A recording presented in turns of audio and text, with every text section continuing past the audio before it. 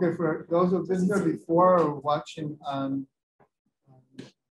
Zoom, we always start with a little music, a little nigun, to get us in the mood for learning. So this nigun I'm going to sing, this came to me a few days ago. And usually I don't put it to words already, but I put it to words almost immediately. And it happens to come from Hallel today. So, no, actually, I'm sorry.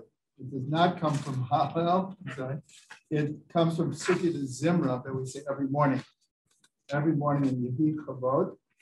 Two different verses. They don't go right one after the other, but they're both from the same part of Sukkot Zimra.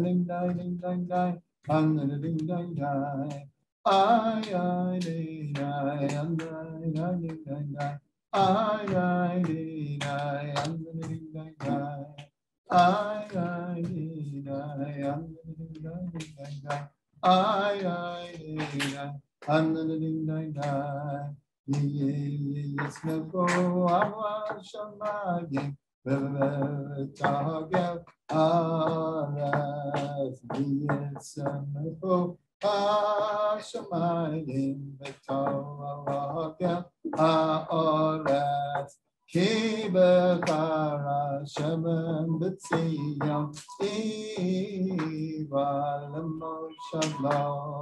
Ki bekara shem b'tziyam iva l'moshavlo. This is mefu hashamay v'tagel haaretz.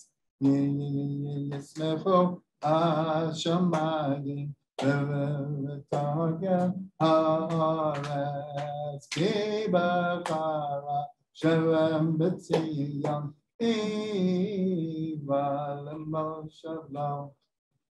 Ki b'chara shem b'tziyam iva l'moshavlo. Okay.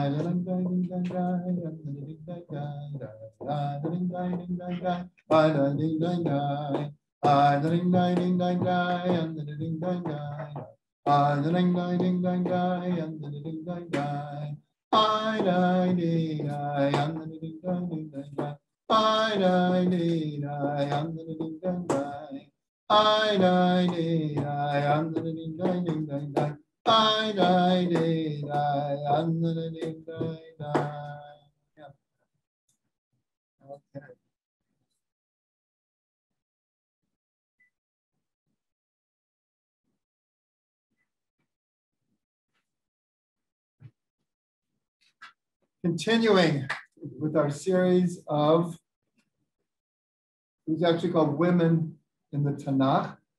But today we're going to do post-Tanach. We're going to deal with the last 2,000 years of history and different women. Of course, there are many, many, many women we could mention. We only have a limited amount of time. So my wife is going to begin, and it's going to be more or less in chronological order.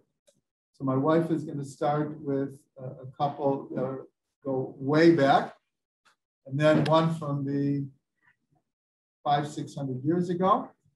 And then the rest will be from the inception of the Hasidic movement until today. I'm actually going to flip it because I'm starting with my mom. My mother's yard site was on Sunday, so I wanted to dedicate the lesson today for Louis Nishmat Fega Bat Nachman David. And my mom had a lot of Chachmat Nashim, a lot of women's wisdom. And when I see in history, as I'm doing the research about these historical women, I see my mom had a real oral tradition going back to the ancient women. And one of them was a very famous personality. She was Rachel, the daughter of Kalba Savua. Kalba Savua in his time was called Kalba Savua because he was so wealthy that anyone who came to him hungry as a dog was able to leave completely satiated. Kalba, Keleb, Savua, satiated dog. Somebody who's hungry as a dog. But he had a daughter who, was like a princess. She was very wealthy. And at the time that she was about to be married, there was a shepherd who was working for her father, who was an ignoramus, but somehow she connected to him. You know who we're talking about? Rabbi Akiva.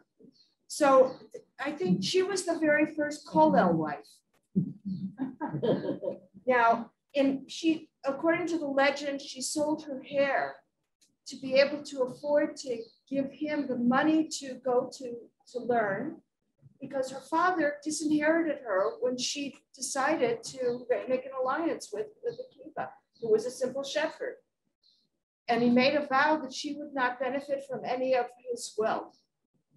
And so after the 24 years of Rabbi Akiva, starting out by his going to school with his 8-year-old son and not getting at all what his son was getting like this, he couldn't get it. He couldn't understand the alphabet. He couldn't understand how to read. And he was so ashamed of himself. He went out of the cheder. He went out into the hillsides. I think he went to the cave in front of our house, which is from the Byzantine era, but it was more ancient. And he saw water dripping there and eating away at the stone. And he said, is my mind harder than stone? If water, which is something that is so soft, can eat away at something so hard as stone, surely if I allow one drop at a time to fall upon my brain, it'll eventually get in there. I can't give up. And he went back into cheder and he became Rabbi Akiva. But they were so poor at one time. Rabbi Akiva and his wife's name was Rachel, which is my namesake, that they had nothing but straw for furniture. And they were sleeping on straw. And they saw this in heaven, like how much self-sacrifice they were making. And there's a certain part of this story that I just hate. She suffered so much, Rachel. And she gave up so much, but look what it brought us. It's like the whole oral tradition. Anyhow, so they were tested. In heaven, they said, this can't be for real. These people have to be fake. And we're going to test them. Eliyahu and Rabbi came in the guise of a poor man who said his wife had just given birth, and they have no straw whatsoever. And so they gave them, Rachel and Akiva gave this Eliyahu and Rabbi character half of their straw. And they said, okay, this guy breaks the mold. This couple, they break the mold. They're for real. And so we're going to bless him. And that's how he became so great. So after the 12 years of his absence, this is all brought down in the second ketubah, because a man has an obligation to his wife in the ketubah that he has to be with her intimately at least a certain amount of times during the year, depending upon what his occupation is. And so how did he get a leave of absence to be able to be away for 12 years? Okay, there's different opinions. Maybe he came home for Shabbos. Maybe, he was able to fulfill his marital obligation then. But we don't know. What we know is that he was away for 12 years learning. And a neighbor was saying, oh, don't you miss your husband? It's been 12 years already.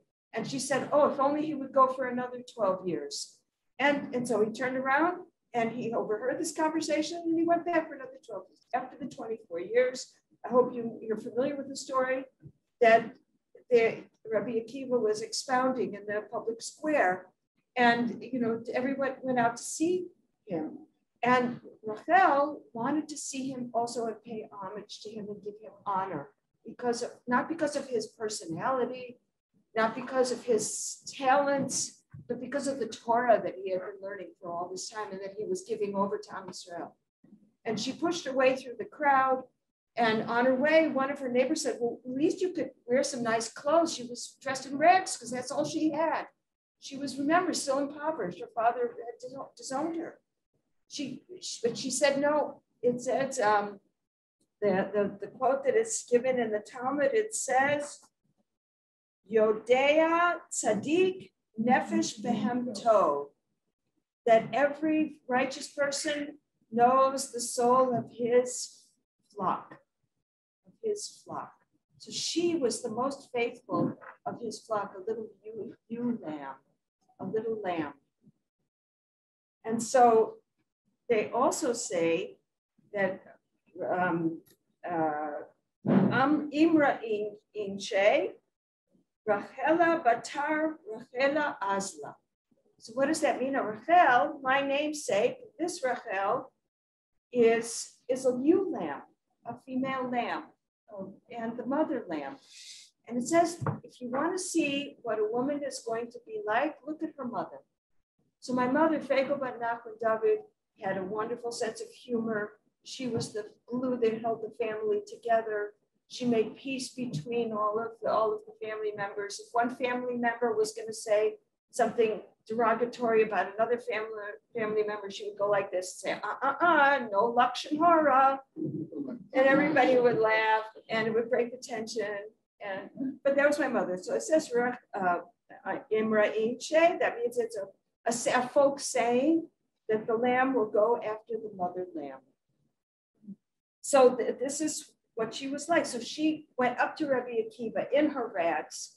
She didn't bother to change in borrowed clothing. She fell down at his feet, was kissing his feet, and his attendants were trying to shoo her away. And Rabbi Akiva stood up for her and said, no, my Torah and your Torah is all because of her, and gave her the honor that she richly deserved. And at that moment, Kavah Savur was there also. All the big shots were there. And he said, and Rabbi Akiva, said, if I had known that you were going to be such a great person, I would never have made that vow. And Rabbi Akiva asked him, would you have made that vow if you had known? And he said, even if you only knew one Mishnah, I wouldn't have made the vow. And so he released himself from the vow, and at the end of her days, she was able to be restored to her former luxurious lifestyle at the end of her days. So there was hope. You hang on to the kollel long enough. She sold her hair. She sold her hair to be able to. Now I've seen that also in bat mitzvah parties, that young girls will sell their hair and have it remade into a wig for people who have suffered from cancer and became bald because of the cancer treatments. And I've seen this in several bat mitzvah parties. So proud of these young girls. Their whole glory is their hair, and they would go so far as to make this self-sacrifice. We've got a rich tradition of this going on for us, our Jewish women. Okay, next in line is actually a student of Rabbi Akiva. The 24,000 students. We just observed the time of the spiritual Omer. The students of Rabbi Akiva, they had some troubles, and they died off. Then it started all over again with 5 students, and one of them was Rabbi Meir. And we say, Stam Mishnah, Rabbi Meir. If it's an ordinary Mishnah and it's not given a certain title, that this one said it, that one said it, it's automatically known that it's Rabbi Meir speaking. So we have the wife of Rabbi Meir, Bruria. And we have a lot of problems with this Bruria character. Has everyone heard of her? Sure. Okay, so you know about Bruria. Okay, so what I'm going to tell you are some little known things about her that I found out as I was doing the research. So first of all, part of my mother's wisdom was when my dad would come home from work, she would warn me and say, don't hit him up for money when he walks in the door. Let him come in, sit down, have a nice refreshing drink, have a nice meal, and then hit him up. Then talk to him about practical details. You want this, you want that. You want to borrow the car, whatever. Just give him that chance. So Bruria showed this wisdom, the famous story on Shabbos when the 2 sons, should never happen to anyone in the plague, the 2 sons died. And instead of just spilling it out and being overwhelmed with her own emotions, she controlled herself. And she revealed it to him very gradually, first of all, by saying, if we were given something, if we borrowed something, if we were given a loan, do we have to return the loan? And of course course, he said, yes, you have to return the thing that you borrowed. And so that only then, after he came in and he made Havdalah, first she had him all set up to make Havdalah. She didn't want to reveal it on Shabbos. She wasn't going to take away from the holiness of Shabbos. He made Havdalah. Only after she gave him a Malava Malka, he had something to eat. This is my mom. Where did she get it from? From Bruriya. Trugman Nashi, Banta Beta. That's what it says in Mishlei. Only after he had eaten. And she kept putting him off. Where are my sons? Where are my sons? He kept asking her. Finally, she took him by the hand and said, okay, this is the Pikadon. This is what we were given. This is what we borrowed from Hashem, these two Neshamos. Do we have to return them? And only then did she and he break down crying. Now, Bruriya had more troubles than it should happen to anyone. Her father was Hananiah ben Tradio, who's one of the 10 martyrs that we remember on Yom Kippur.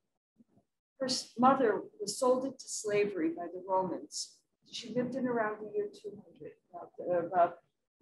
after the destruction of the Second Temple. Her sister was sold into a brothel. So it says that at one point, Rabbi Meir had to flee Eretz Israel. The Romans were after him. And here's the story of why. She was very troubled. Bruriya was so troubled that her sister was sold into a brothel. And she said to her husband there, can't you do something about this? And so, to do anything against the authorities was like risking your life at that time. So he went to the brothel. Some people say that he dressed up as a peasant so that he would look like he was a customer for the brothel. And he went to the guard. He had this bag of a certain number, 72 cobs. It says like it was a certain amount of weight of gold. And he takes this with him to bribe the guard at the brothel. And he says, I'm going to first test to see if she was defiled or not. And so he approached her, and she didn't recognize him because he was dressed not like Rabbi Meir. He was dressed like a peasant. And he approached her and he said, would you be with me? And she said, oh, I can't. The way of women is upon me now. And so he realized, she's already pushing me away. And he said to her, but I'll wait for you. And she said, oh, but then I've been sick recently. I have a sickness. You don't want to catch my sickness. And so he realized that she had not been defiled. And so he took the guard and he said, give half of this money to the authorities, pay them off. And you use the rest for yourself to just you keep the rest of it. And so the guard said to him, but what am I going to do when I run out of cash? Said, I can't, this isn't going to last forever. They're going to eventually suspect me that I let her go. And he said, if you get into any trouble, say this phrase. And remember this, ladies, write it down if you have to make a reminder. It says, just say this phrase, Elokah de Meir aneni. The God of Meir, answer me. Elokah, Eloha, Elokah de Meir, of the God of Meir, answer me. And so the guard did this, but he got caught. The guard let Bruriya's sister leave. Rabbi Meir went off with her, but they caught the guard and they were going to hang him. And one thing after another happened. The trap door didn't open under his feet. The rope broke. Something else happened 3 times. And there's some kind of common law that if an executioner doesn't succeed 3 times, the accused goes free. So they let him free. They let the guard go free, but only after he said, Elokah de Meir aneni. And we have this tradition ever since because of Bruriya, because of Bruriya's sister, because of Rabbi Meir's bravery to fight against the authorities and not to give in. So it said that Rabbi Meir had to flee to Babylonia. Some say it was because of this embarrassment that the family had because of the mother was sold into slavery and the daughter was sold into a brothel. And this was the embarrassment. Others say that it was a different test that Rabbi Meir set up for Bruriya. Bruriya is quoted in the Talmud approximately 14 times. Now, this is unusual for a woman to be cited as a halakhic authority. It said about her that she taught over 300 halakhas every single day. And it said like she knew more than some of the other sages. And people were like jealous of her. And so Rabbi Meir even like was thinking like, what's going on here? And they used to say in those times, Nashim datan kala alehem, that women are light-minded. They can't study Talmud. They can't, in our days, everything is not focal. Everything has been upturned. We live in awesome times for women. We have in front the ability to learn everything. Everything's at our fingertips. Something that never happened before. This is unusual. She was a very unusual case that she was so learned. Like the daughters of Rashi, much later, also were very learned women because their father sat with them and learned with them. Okay, so what happened with Bruria? Rabbi Meir, this is a legend that it's only brought by Rashi. It's not brought in the times of the Talmud. And the reason that they had to flee was because of the incident of Bruria. What was the incident? That Rabbi Meir told one of his students to try to test her to see, is she really light-minded? Is she like all other women? Is she going to, because she's so smart, is she going to also fall to her Yetzer Hara? And the student tested her and he repeated over and over again, day after day after day, trying to, like the reverse of what happened to Yosef in the house of Potiphar. Tempting her, till finally she gave in. And when she realized that it was Rabbi Meir who set this up, there are some opinions who say that she actually committed suicide, that she hung herself. She was so embarrassed. And that was the reason why Rabbi Meir had to flee, was the incident of Bruria. But this isn't from the original Talmudic sources. This comes from a much later time, from the time of Rashi, who brings it as a commentary in Masechet Avodah Zarah. So that's how we know about it, was in that commentary. Okay, but we have this problematic issue here, but we still have the intensity of her brilliance, and she is still remembered. She wasn't stricken from the Talmud, despite the shady issues that were surrounding her and her family. She still appears there. She still has something to teach us. Okay, so now I have yeah. But she didn't commit suicide. So that's all I know. So she didn't commit suicide. Okay, well, I have to put this in because this is a case where everyone who talks about Bruria will state she committed suicide. But Rachel and I went over a whole bunch of sources that, because it's only brought in Rashi, about 800 years later, there's no other midrashic or Talmudic source that this is what happened. And so after Rashi, without going into all the details, but there are many, many commentaries that said that there's a suspicion that Rashi didn't actually write this. This was added later in Rashi's name. And they were incredulous that Rabbi Meir would have set up such a test. And almost all the commentaries say that even if he tested her, there's no way that they went through with it. And others... Yeah, some say that this young man that tested her was sterile and he could never have slept with her anyhow. And it could never have happened. And they find lots of ways to go like this and say it never happened, but we don't know. We still have what to learn from her regardless. Right, but it was just that, again, this is an example of sometimes people quote something as if this is the absolute only way to look at it. But when we looked in it, we saw many commentaries that doubted this tradition altogether. And they brought all kinds of different reasons why they doubted it. So we have Rashi who brings this, but then you have a whole lot of others that say she never committed suicide. And they even doubt if this whole incident occurred. So I just wanted to put that in. Right, so I do want to go back to the daughter of Kavah Savua, that her and Rabbi Akiva's daughter married Ben Azai, who was also one of the sages. And so she also did the same self-sacrifice of enabling her husband to go to Kollel. Okay. Great. Okay, so now we're taking it to a more modern time, the time of the Inquisition in Lisbon. Now, there was a personality. I raise your hand if you've heard of her. Her converso name was Beatriz de Luna. Anybody? Doña Gracia Nasi. Doña Gracia Nasi was widowed at a very young age. She was married into the house of Mendez. Now, if you look at many of the Spanish names end with a Z. When they added a Z to a name, it was as if a suspect, for the sake of the Inquisition, that this was a Jew who had falsely converted.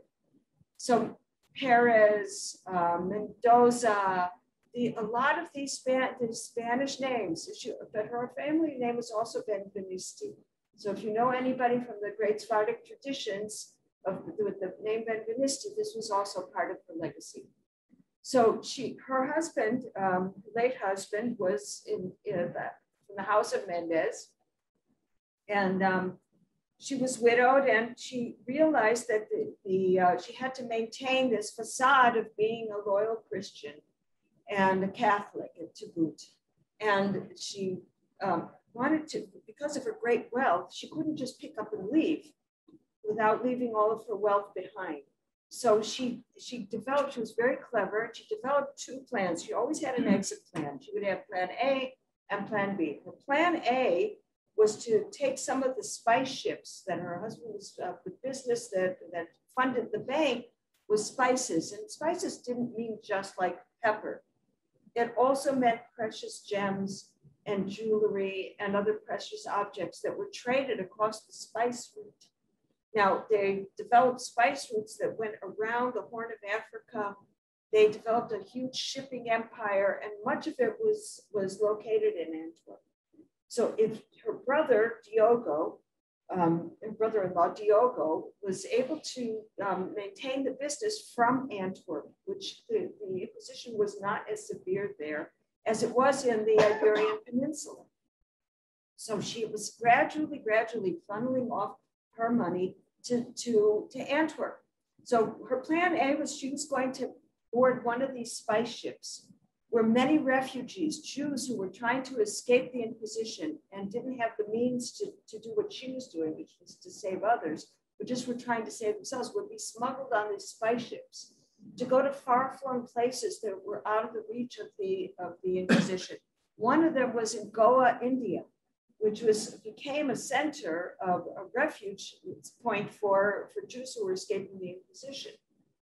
And that's one of the reasons why the Cochin Indian community dates itself from the time of the Second Temple, actually, and they welcomed these Jews as refugees who came from Spain and Portugal. So her other plan was to appeal to the Duke. Now, there was a Duke there in Portugal who wanted her 2-year-old daughter to be married into their royal family.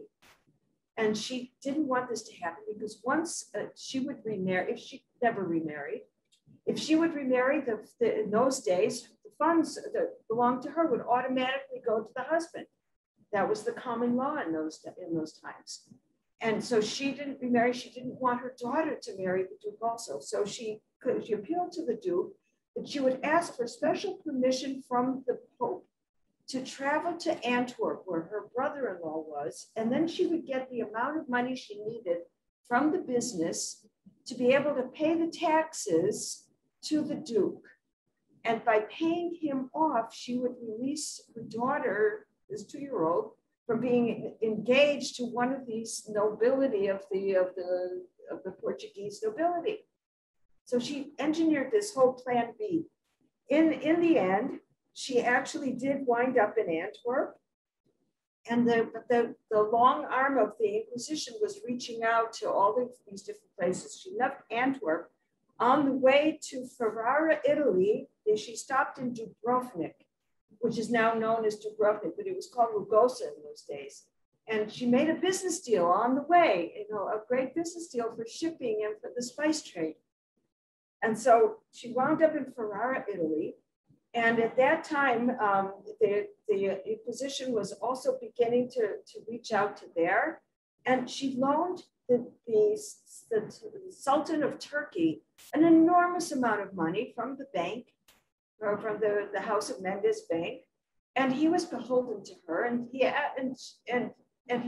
she's asking, please pay up because I need to get out of here quickly. I need to leave Ferrara. And he like saved her. She was actually arrested and was about to be interrogated by the Inquisition when the Sultan of Turkey stepped in and literally saved her skin and her daughter, and put them under his protection. And in exchange for that, the huge amount of money that she lent him and saved his hide, he also gave her the permission to start a colony in Tiberias. Now you can go to see Donna Gracia Nasi's house, which is like a beautiful boutique hotel in the old part of Tiberia near the sea. It's made out of basalt stone, the black stone, and it's a museum hotel that every floor of the hotel tells the story of her life and her amazing brilliance and her strategies and how she was able to save her wealth and to create refuges for all of these Jews who were escaping the Inquisition, including those who came into the Ottoman Empire for protection, because the Muslim Turks were out of the reach of the Inquisition. So we have these wonderful female, dynamic, incredibly intelligent personalities. At one time, the Queen Marie, the regent of the Netherlands, proposed a shidduch for her daughter. And in order to sidestep this, because she couldn't marry into that family, even though she had the name of Beatrice de Luna as her converso name, she was really Doña Gracia Nasi. Nasi means the leaders of the people. And she was able to stand up to this very powerful personality, the Queen of the Netherlands, and to resist making a shidduch for her daughter.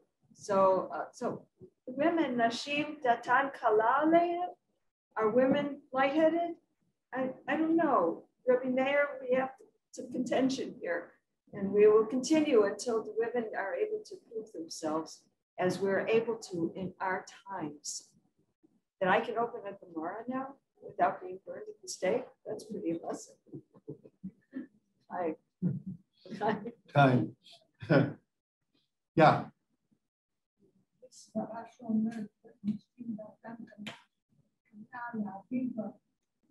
יפה. וקלת ראש, מה זה קלת ראש? כשאישה צעירה מתארסת ורוצה להתחתן, אז כל מה שהיא חושבת זה על החתונה. זה קלת ראש, טובה, בצד הטוב. On the good side of קלת ראש, if you spell it with a kaf, that means that all the young girls who need a shidduch, halavai, the merit of this learning, that they should find their true shidduch, someone who will support their learning, like our heroines supported their husbands' learnings.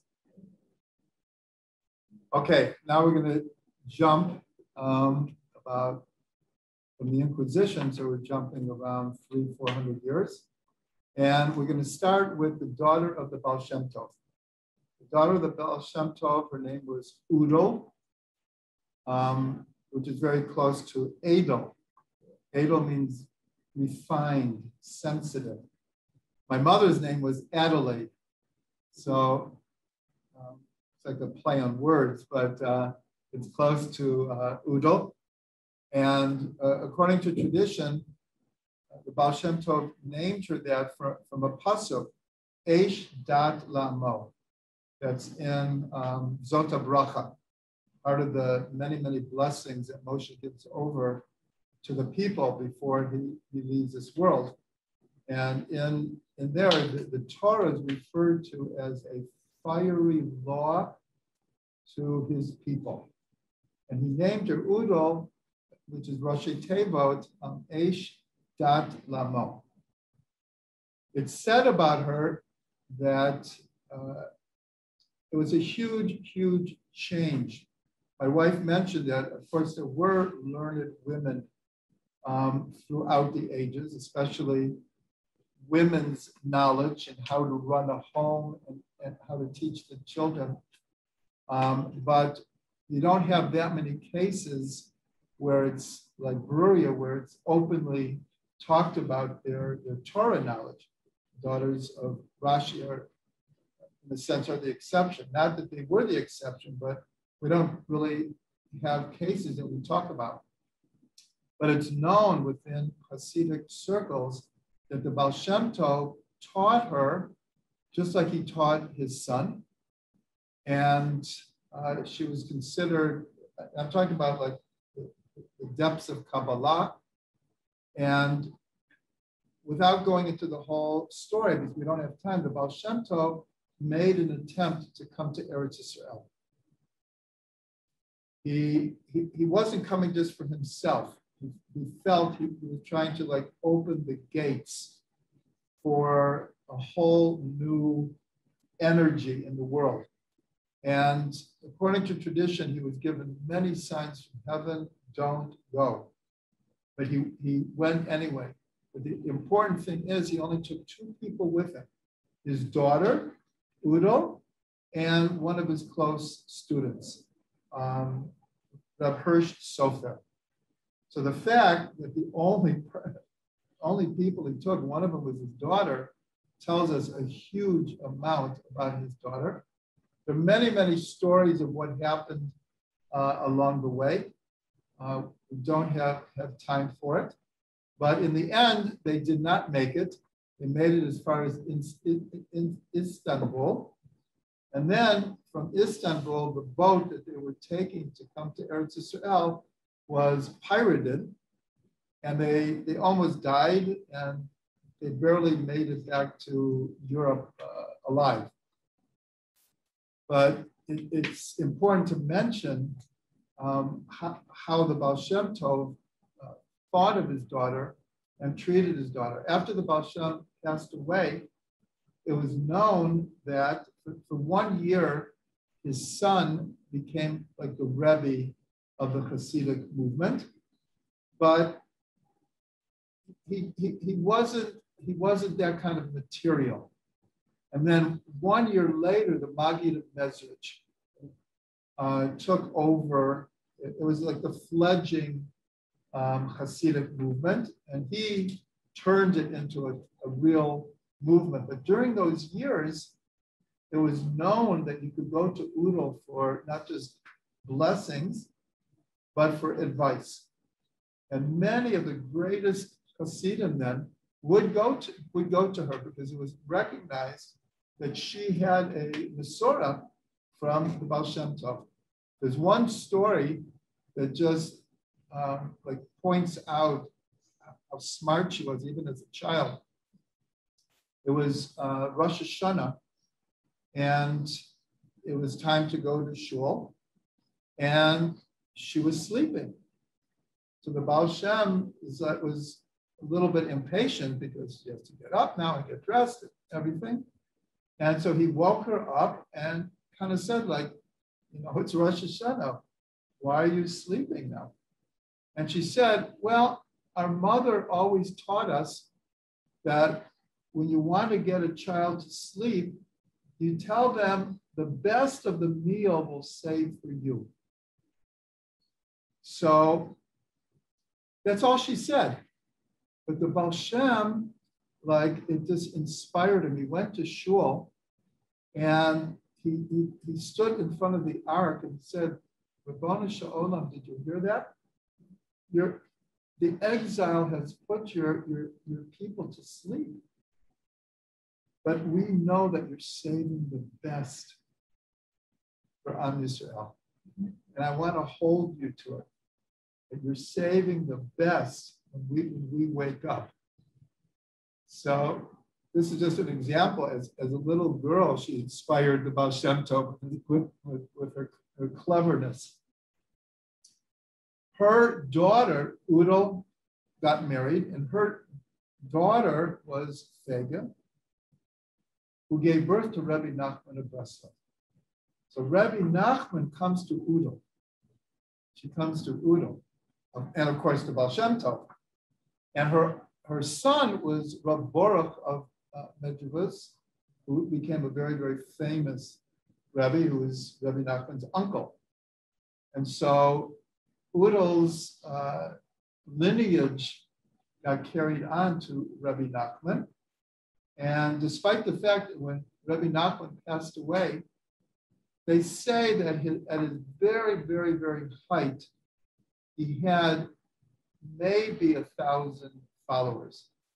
But of those, the close knit was much smaller than that.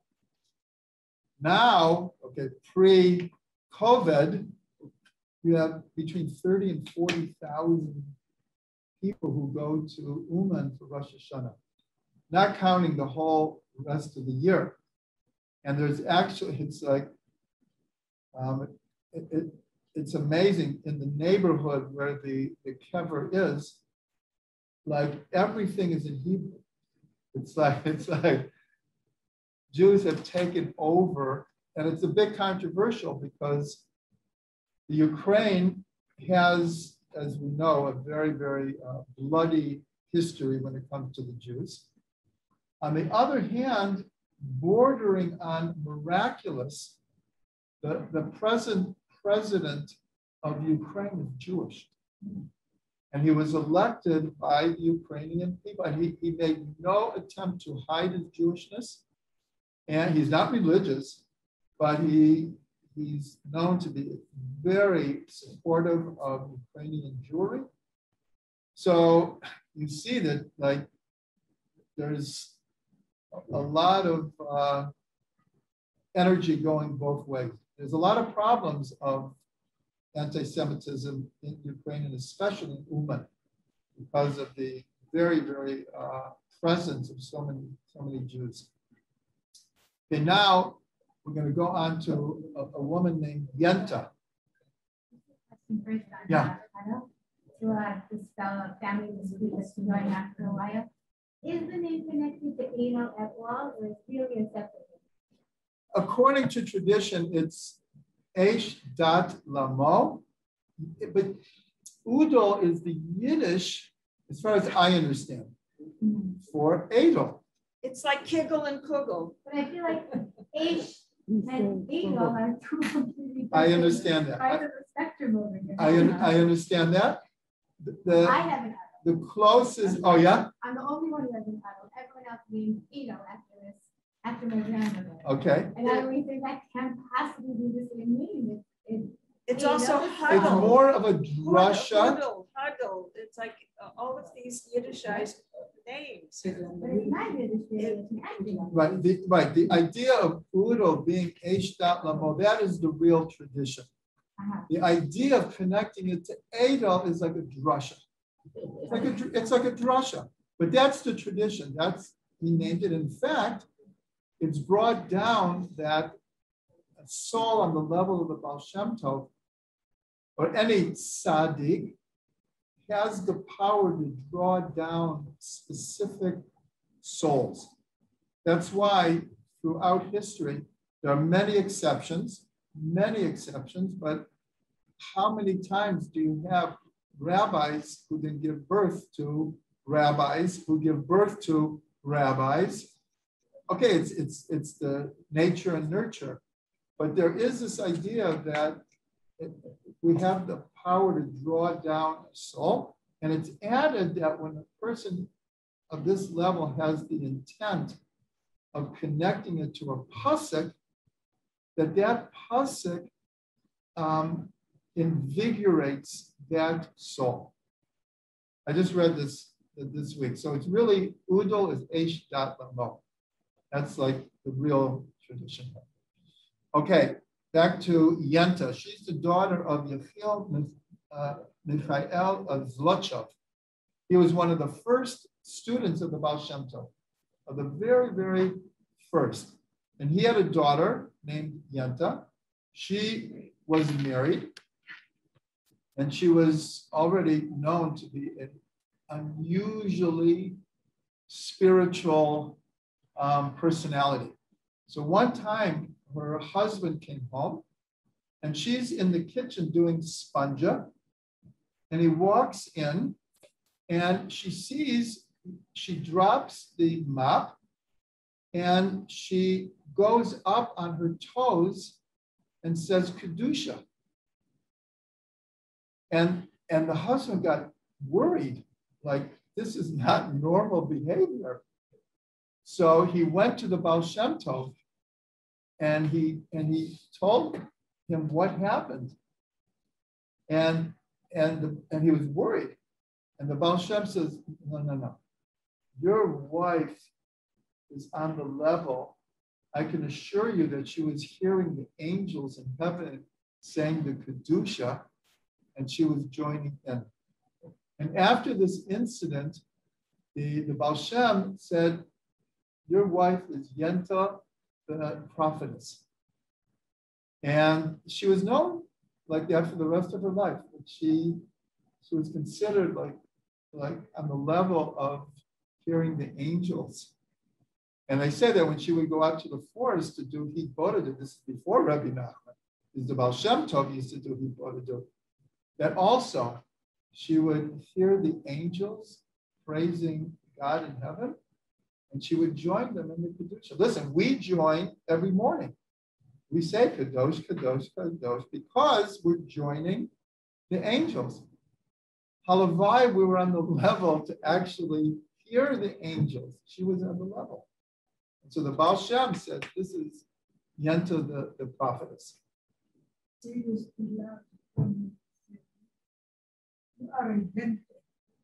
Oh yeah, right. So this is a tikkun, right?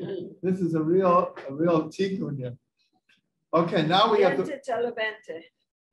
have Malka, the wife of the first Belzer Rebbe, who was Shalom Rokeach, who was the first in the line of Belz. As we know, in Eretz Yisrael, Belz is perhaps Belz and Ger are among the biggest of all Hasidic groups. And it was known in Belz, and from what I hear, that until this day, because of the precedent that the Rebbe said, he took advice from his wife on everything. He included her in all the decisions of the community, of all the big decisions he had to make. And it was known that he would take counsel from his wife. And one story that is quoted very often, is just an example, is once someone who was suffering from a hurt foot came to the Belzer Rebbe for a bracha, and he was not available. And so she said, well, my husband's not available, but, just tell me what the problem is. So he told her, and she said, she quoted a verse, Ner l'ragli devarecha, a candle to my feet are your words.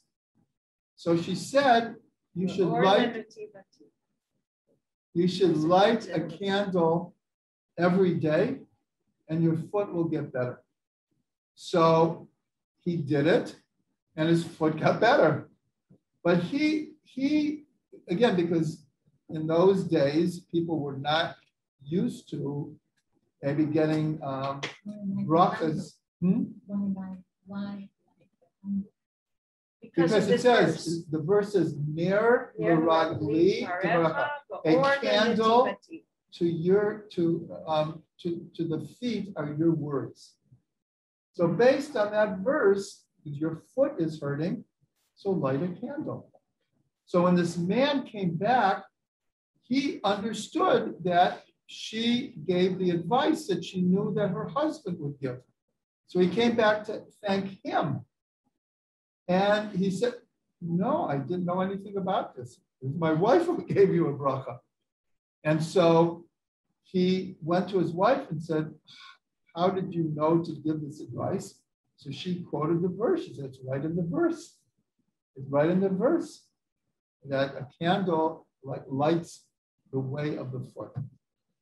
It's also known that the Belzer Rebbe, at one time when he was younger and not quite known, he stayed up for 1,000 nights in a row, learning all night. Like David HaMelech, he would get up at midnight and he would stay up all night learning. That's not an easy discipline. And so she would stay up with him. And if he was about to fall asleep, she would make sure he didn't fall asleep. And she really was his support. Now I'm jumping because this same thing is known about the wife of the Lubavitcher Rebbe. Malka. So, yeah. So Chaya Mushka was the Lubavitcher Rebbe's wife. So I'm just jumping to her because Yeah. Right. So she was a very, very modest, hidden woman.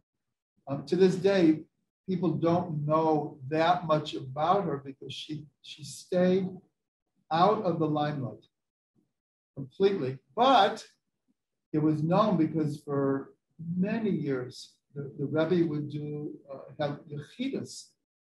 Every night, people would come and they'd have private audiences. Later, it just became too much, and he would take groups, and then later he couldn't do that anymore.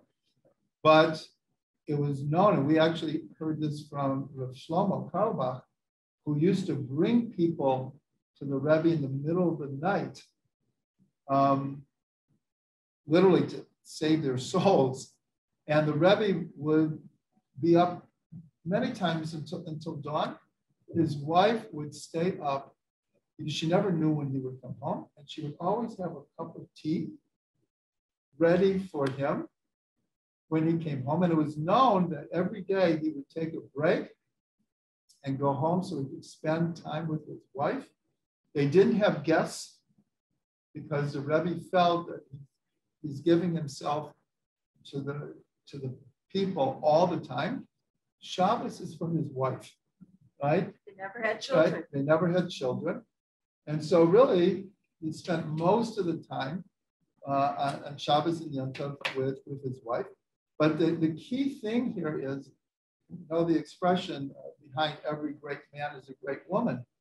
So the story is when the Friedecker Rebbe passed away, he did not make it explicit who would take over for him. Now, the Rebbe was very close to his son-in-law, but the Friedecker Rebbe had two daughters. And the Rebbe married the younger daughter.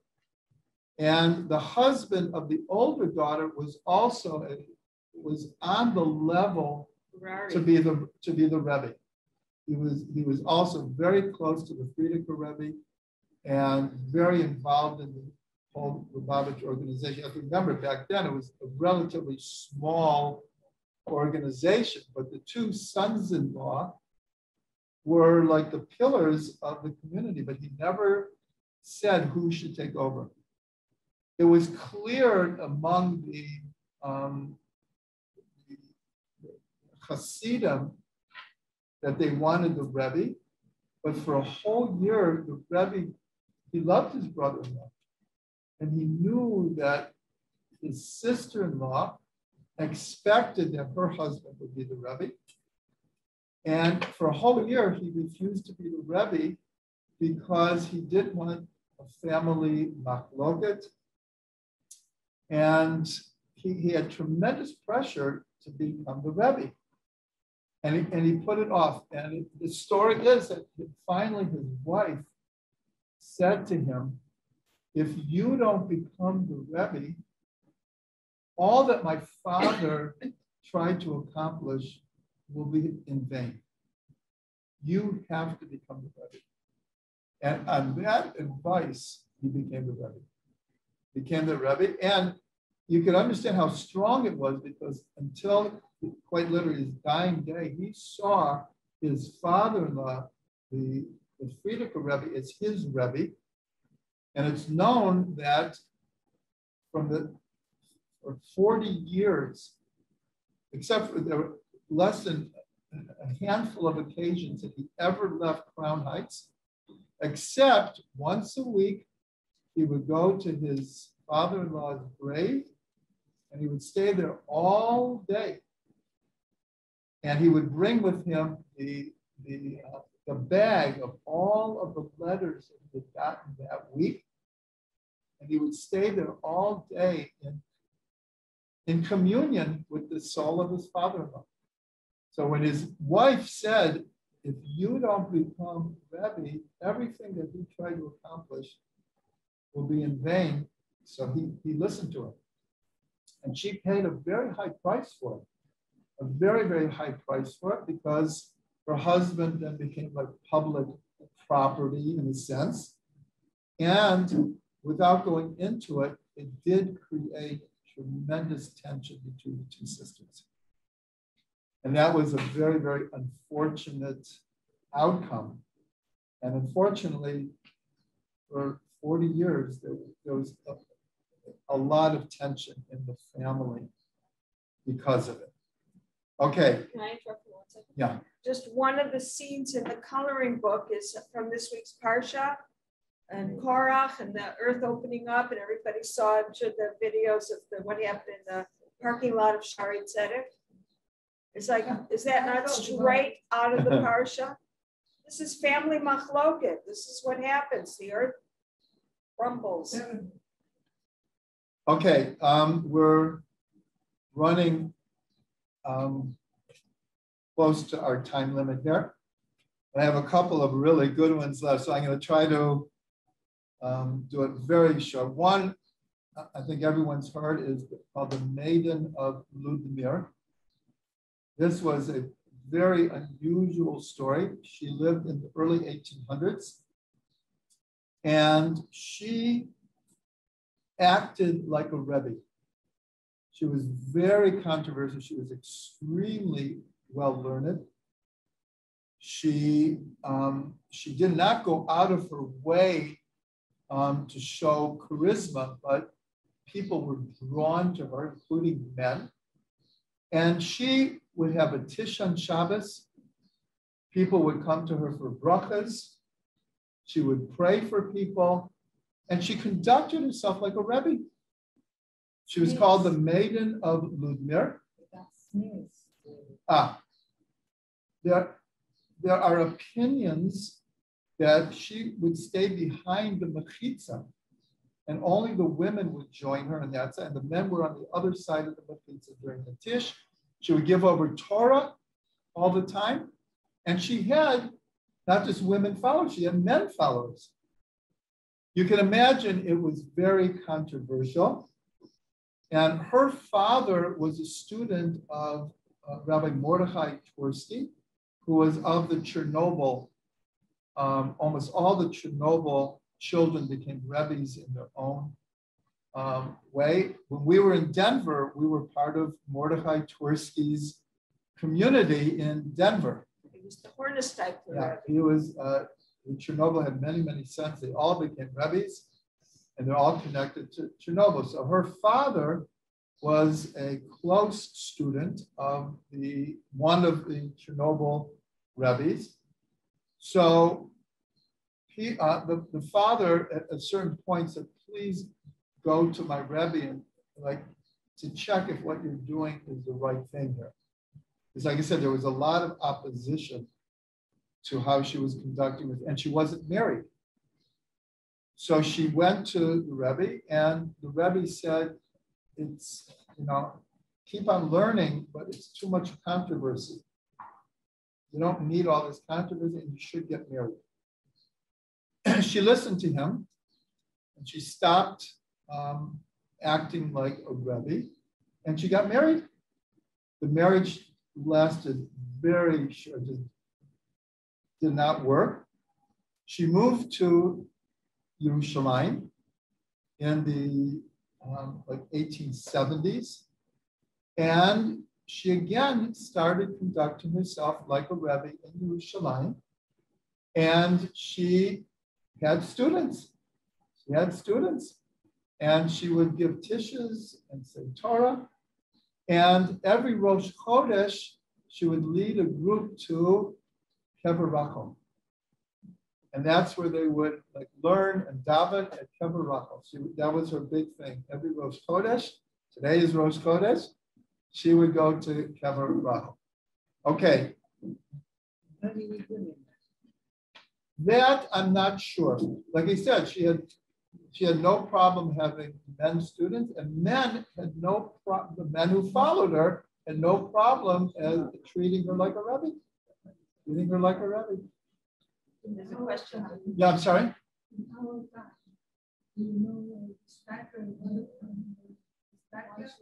The Stipler Rebbe?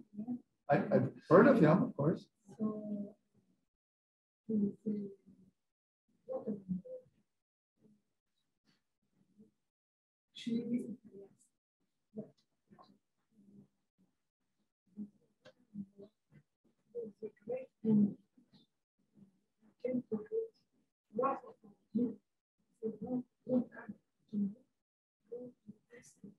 No?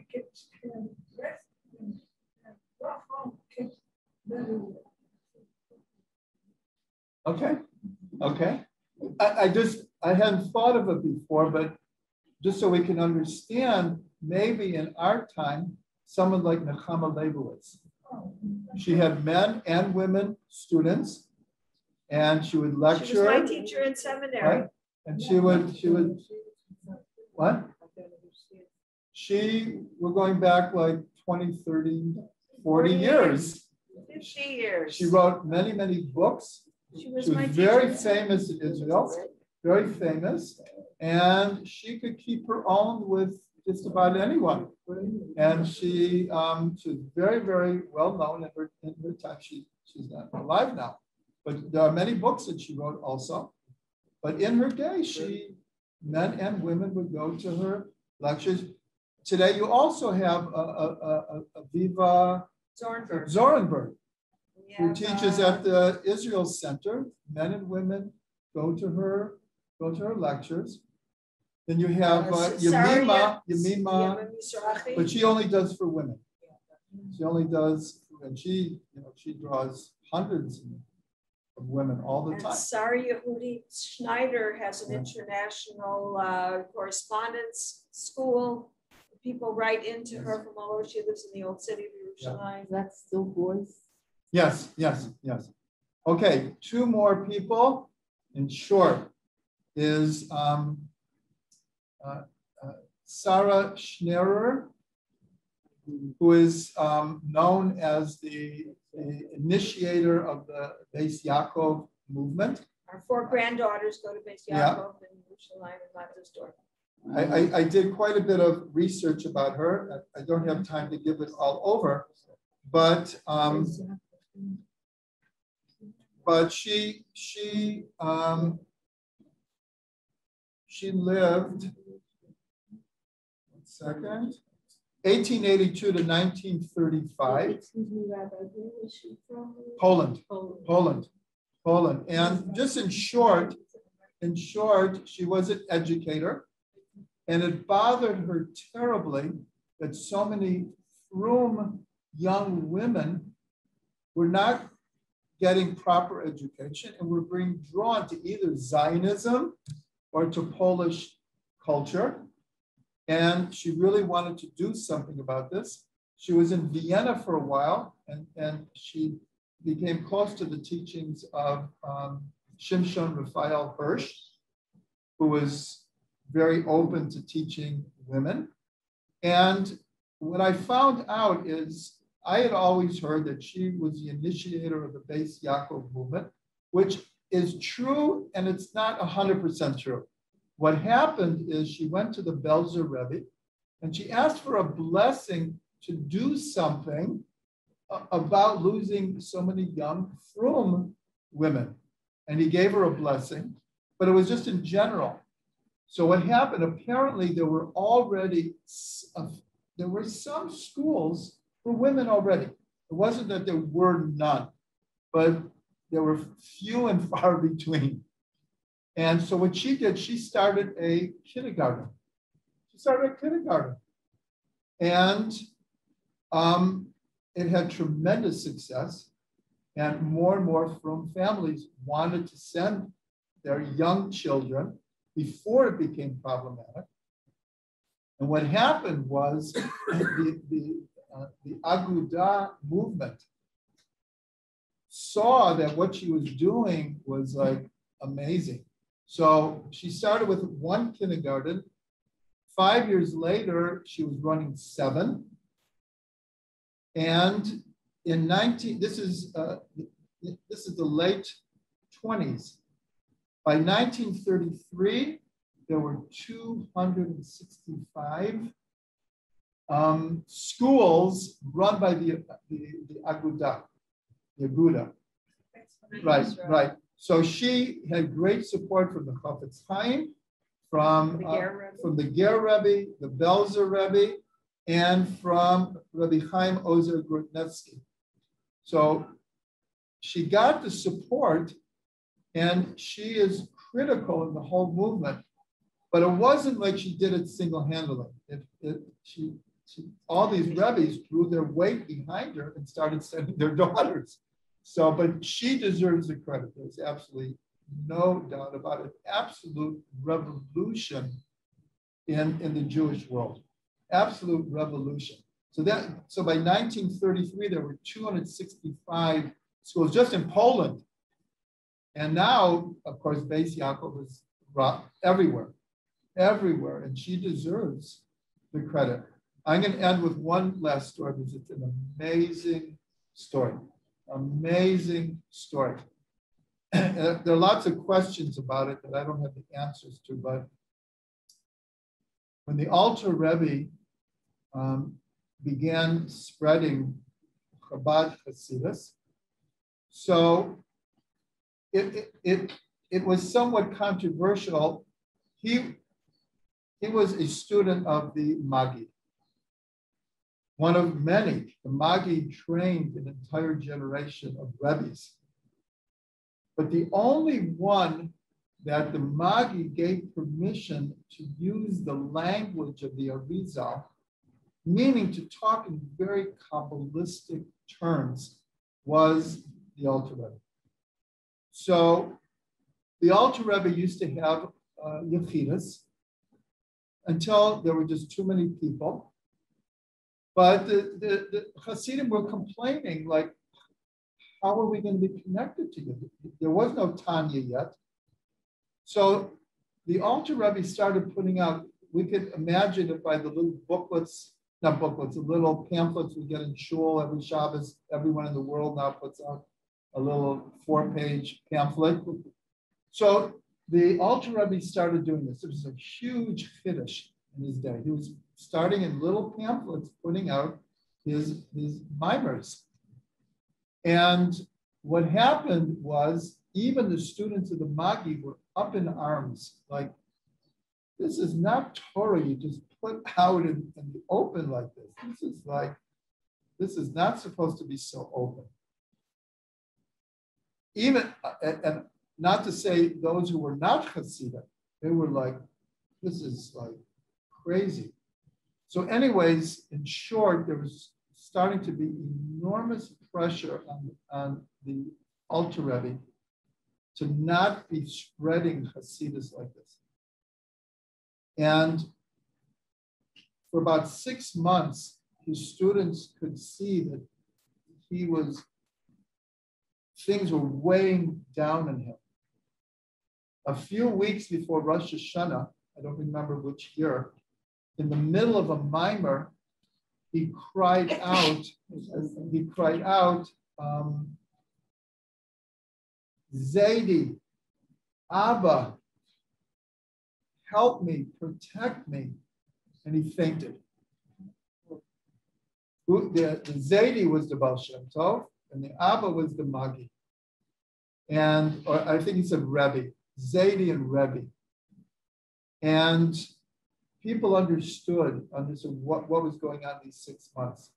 is that he understood that there was in heaven like a prosecution. Again, there was heavy energy against his spreading of Hasidus.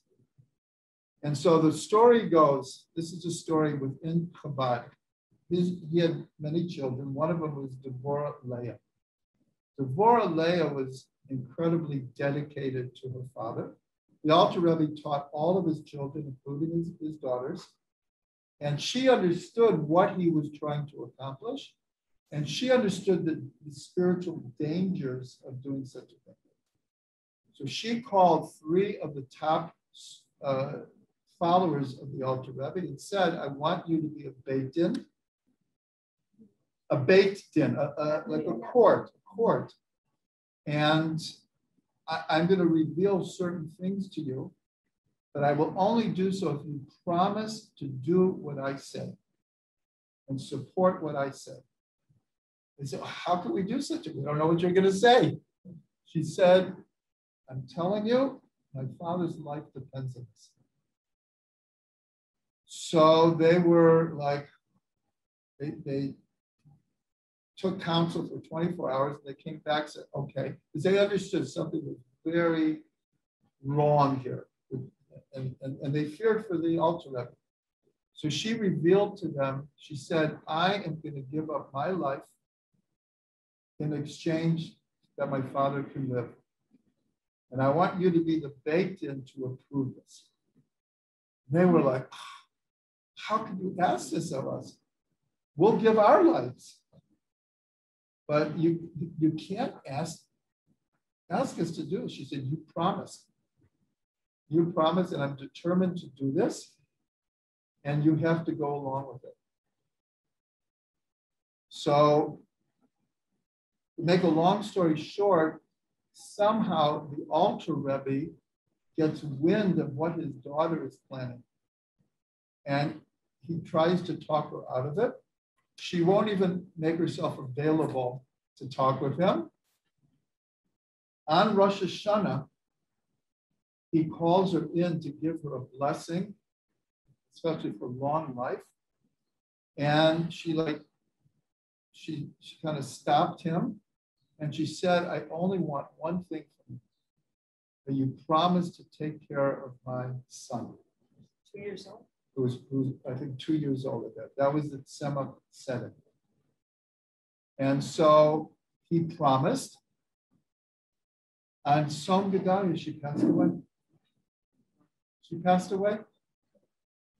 And so in Chabad, yeah. In Chabad, she became like a legend. And many girls in Chabad are named Devorah Leah. Okay, after her, the story is like beyond the beyond how we can understand this. Didn't Rabbi Twersky in Denver do something like that, where when he was very sick, that he exchanged the life of a child that was sick, that the child could live, and he passed away. He was sick. Yes, anyway. there is talk in the family about that. There's slimy towards Yeah, Right. yeah, we actually know the whole story. I don't know all of the details. And but we know that child who Yeah, survived. Yeah, we know the whole story. I don't know, I'll just say I don't know to what extent he offered his life in exchange, but it was known that he took a lot upon himself, and the child not only lived, but were like best friends with the family. So we do know the story. So this is just an incredible story. So it's known that the Alter Rebbe literally raised his grandson, who became the Tzemach Tzedek, and he let it be known his whole life that he will be Rebbe. He will be the Rebbe. And actually, the Tzemach Tzedek actually lived in his learning room. That's where he slept. And for 25 years, he learned with the Tzemach Tzedek every single day for a substantial amount of time. Because he made this promise And of course, later the Tanya came out and everything in Chabad became what Chabad became. So in Chabad, she is given, in a sense, the credit for the success of the Alter Rebbe and the success of the Chabad movement. So we'll end with a bracha. We always try to end with a bracha. And that my wife alluded to it, that our day is very, very, very different than a lot of the stories we told, that the opportunities for women to learn, to teach, to be mashpiyas. We're very close to the Chabad movement. And a lot, you mentioned all the cities that we visited. A lot of them were sponsored by Chabad. And of course, in all of these cities, you have couples. And it's not just the men who are instrumental in the Chabad movement. We've seen it with our own eyes that the women take an extremely active role in the education, in the outreach, in every aspect of Chabad, in all of these cities, literally all over the world. How many shluchas are there? There's over 4,000 families out there. So that's also in everywhere, in every shul now. Yes. They want to see the light.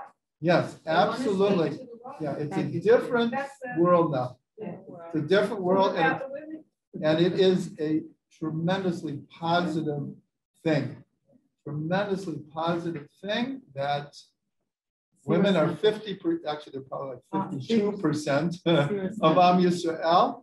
And the time has come, and according to many, that the part of the coming of Mashiach, that this is one of the greatest signs. In Kabbalah, it's given over that one of the greatest signs is when women will find their full and true stature among Am Yisrael. So we are definitely living in redemptive times. The moon. And yes, the moon will become like full, right? The moon will become full, like we say in Kiddush Levana, that a time will come when the light of the moon will be like the light of the sun.